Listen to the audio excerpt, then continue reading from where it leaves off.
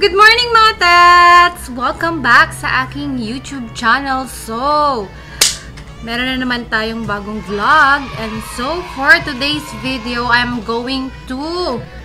Ibang gagawin ko. So, nakikita nyo, iba yung background ko ngayon. So, nakabila ko ng bagong wallpaper. Mga padagat-dagat ng wallpaper. Diyos! Charot lang. So, I'm here sa beach. So, naisipan kong gumawa ng video. And yung video na yon is ita-try ko yung bago kong lip tint. So, sa mga nakakilala sa akin, meron akong isang lip tint na brand. And ito yung gagawin natin today. Isa-swatch ko and ita-try ko sila kasi ito yung mga bagong shades. Actually, bagong formulation ng mga shades ng lip tint. So, try na natin ngayon. Yan. So, mga tets, ito nga yung lip tint na sinasabi ko sa inyo. Ito yung ayan. Hindi ko makita. Ito yan siya.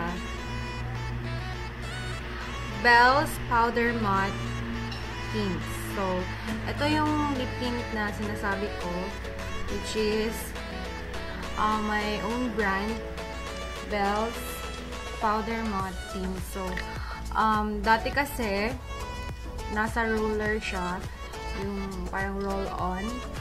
So, ngayon, nag-switch kami into with applicator na. So, mas easy na siya ilagay sa ating lips. And so, excited ako na i-try din to ngayon kasi first time ko na i-try silang lahat. So, sa ganito pala, i-try sila sa with applicator na niya na lalagyan. So, I have actually may 6 na shades nito and yung nakuha ko lang is 4 lang muna. So, meron ako ditong Love Me. Chars. Ayan, clear ba? Love Me. Meron akong Seduce Me. Meron akong Cuddle Me. And, ayan, Want Me na shade. So, may 4 lang ako dito na shades available. So, yung dalawa is hindi pa na tapos. So, ayun, hindi ko mahulog. So, ito lang muna 4 ang ito-try natin ngayon. So, medyo medyo pinapawisan. Kasi, nandito ako sa labas and masyadong mainit and silaw. So, pasensyahan nyo na. Yung setup natin today, medyo nag-oil ng face ko. Pero tapos na ako nag-skincare. Kaya pwede na ako maglagay ng lip tint. So, first, unahin natin tong shade na Love Me. So, ito siya. Ito yung shade ko muna siya, ha? Kasi medyo pigmented yung namin, yung lip tint. So, before ko siya ilalagay sa aking lips, is magsa-swatch muna ako sa aking kamay. So, ito siya. Mayroon siyang applicator. Dito naman yung lip tint. Swatch ko siya sa kamay ko. Ooh. Ooh. Ayan. Ayan yung shade na Love Me. Kita nyo ba? Medyo nasa kasi tayo? Silaw. So, ganyan siya sa kamay. And pag sa lips naman, sobrang kapal niya. Hindi ako nagkuha ng masyadong marami. Pero, pag swipe ko agad ng ganon, makapal na siya agad. So, yun yung shade niya. Mayroon siyang, may pagka, siya, reddish, dark na red. So, try tayo ngayon sa ating lips.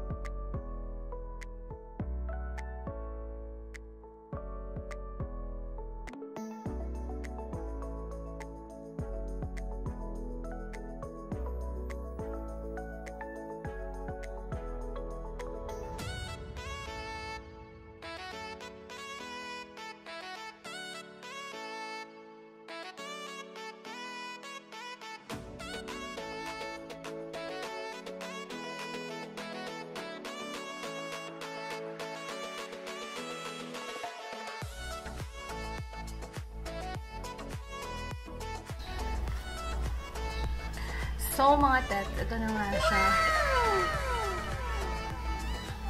Clear niyo ba? Yung swatch niya sa lips. Ginagawa mo! Yun siya. Pag ilagay sa lips. So, sobrang lightweight lang. Sobrang, parang wala kang nilagay sa lips mo. And, isang swipe is nandyan na agad sa lips mo. So, yun yung maganda dito. So, this is from the shade Love Me. So, tapos na tayo sa shade na Love Me. So, ito naman ang ating next shade na i-try. So, ito yung Cuddle Me. So, swatch ko muna sa aking kamay bago ilagay sa aking lips para makita na yung shade. Ito naman, may pagka-pinkish. Unlike sa isa kanina na may pagka-red. Ayan siya. So, medyo hindi masyadong makita ang difference nila. So, mamaya is pipicturean ko sila isa-isa. Para makita nyo yung difference ng kanilang shade. So, ngayon, ilalagay ko na siya sa aking lips. Sobrang bango niya. Parang bubble gum.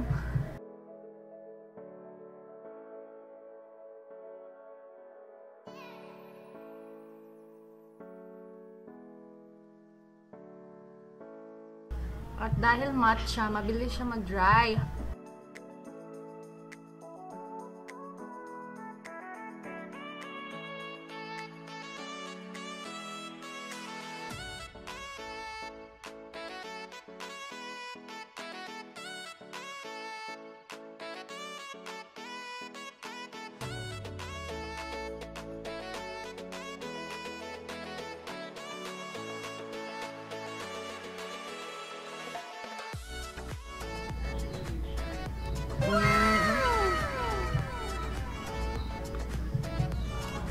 Pinkish.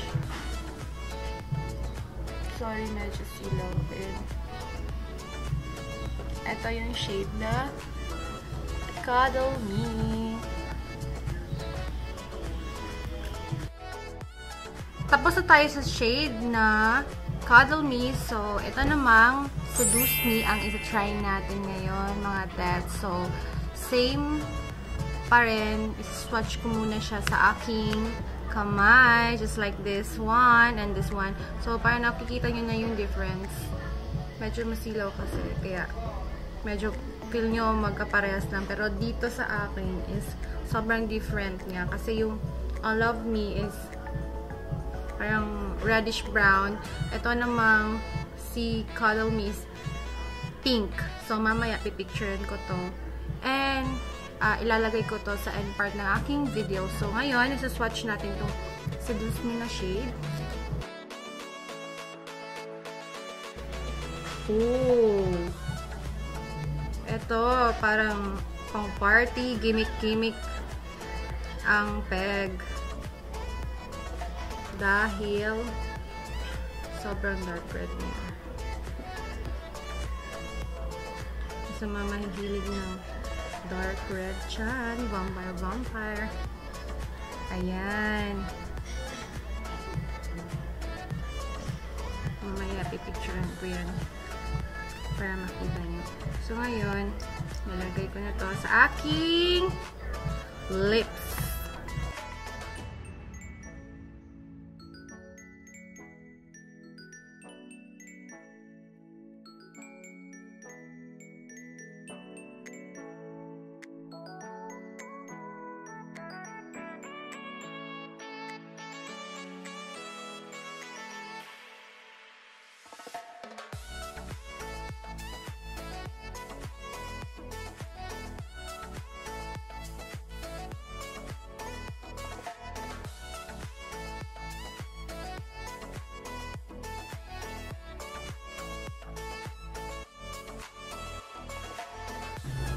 So, nakikita nyo na isang isang lagayan lang talaga yung ginagawa ko. Hindi na ako nag-build up pa ng more product kasi sobrang kapal na niya agad kahit isang swatch. Ano ba?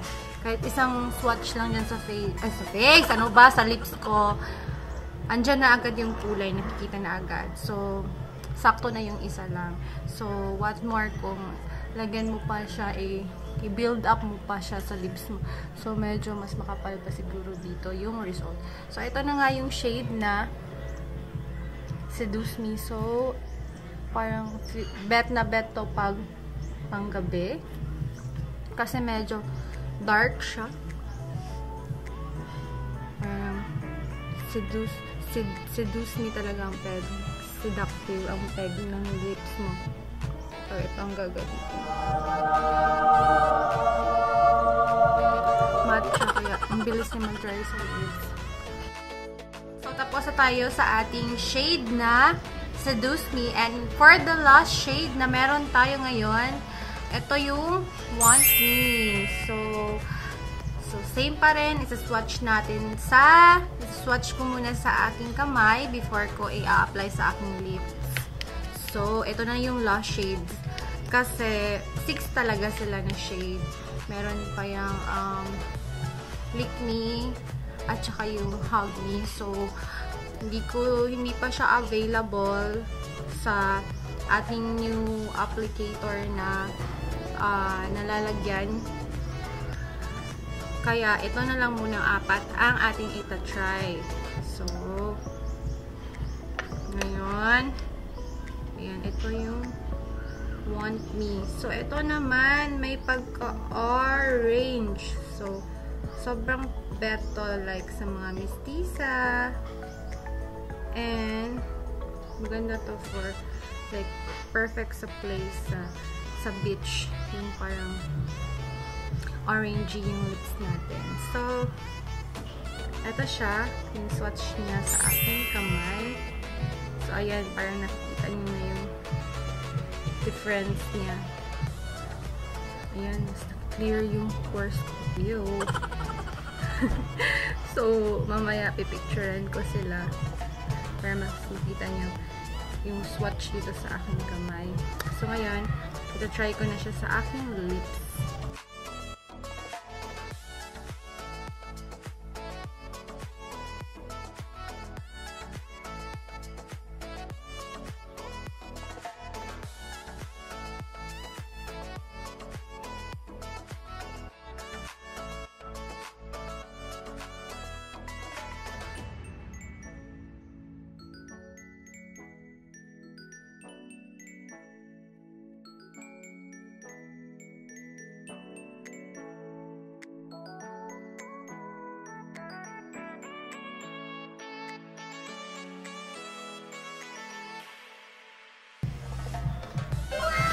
So, yun siya. Orange talaga siya. Hindi naman yung totally orange, pero makikita mo na orangey siya. Tsaka yung mga uso-uso to ngayon na shade, diba? Tapos, maganda to sa mga aurahan sa beach. Kasi parang orange-orange. So, ayan. So, uso-uso ngayon yung orange. So, meron din ang Belle's Liptint, Powdery Matte Liptint ng shade na to. So, ito yung uso. And actually, this is my favorite shade kasi pag nagbe-beach ako, ito talaga yung shade na ginagamit ko. So, what I like about this Belle's Liptint is sobrang gaan niya sa lips and mabango siya. And sobrang dali na lang niyang ilagay, i-apply dito sa lips kasi meron na siyang applicator. So, dati kasi nasa roll-on lang siya, yung sa maliit na bote na ganito na may roller dun sa parang roll-on type lang siya ba ulit-ulit. So, medyo nahihirapan ako maglagay kasi parang after akong maglagay dito sa lips ko is parang pinapahid ko na lang siya na aking kamay. So, parang nalalasan yung product. Unlike dito na sobrang, lahat yung product na lalagay talaga sa lips mo. So, ganito yung result niya. So, sobrang ganda.